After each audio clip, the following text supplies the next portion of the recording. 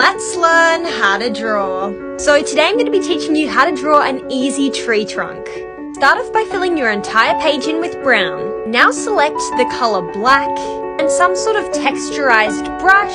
Now just start creating some random lines on your page. Make sure the lines vary in width. And now just create some lines that come off a line and then connect back to itself, kind of like a loop. And just keep doing this until the lines cover most of the page.